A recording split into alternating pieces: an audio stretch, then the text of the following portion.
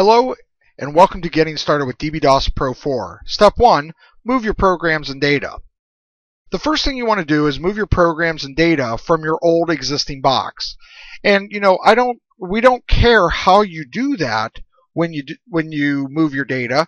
You can use all different kinds of things, but make sure that you copy everything that you have for your DOS-based programs. And if you're using dbase, that means your dbase programs, your applications, and your data.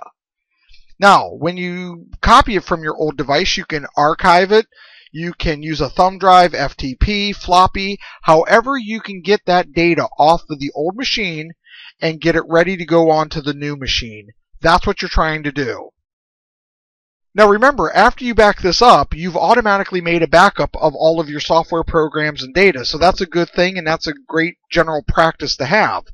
Now you want to move those programs and data to your new PC that you're going to be using. So you just take that thumb drive or the archive or zip or floppy and you plug it into the new machine and you copy all of your programs, data, and applications over, and any directories that you need for your MS-DOS based applications.